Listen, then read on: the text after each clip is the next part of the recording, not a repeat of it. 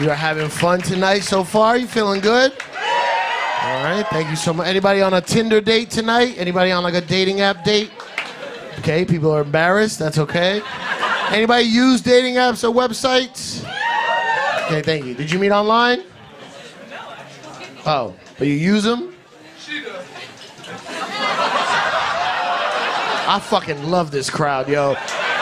You're a fucking band of misfits tonight. Are you two on a date?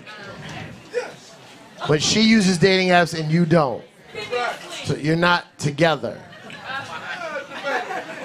Debatable. What apps do you use, miss? You on that Tinder? No, I've never had that. You never had Tinder? What do you use it? Dabble and Hinge. Dabble and Hinge. Okay, that's all right. Hinge is cool. Hinge is a little too safe, you know what I mean? Sorry, that sounds like I'm a creep. I don't mean... What I'm saying is the dating apps I don't like anymore because there's too much information about a person before you go on the date. There's a profile, bio, 12 pictures. You know their fucking hobbies and their politics before you go on the date. I don't like that. I like to live on the edge, you know? I like to learn all that stuff on the date. That's why I'm using this new app. You should try it. It's called Uber Pool. That's my shit, baby.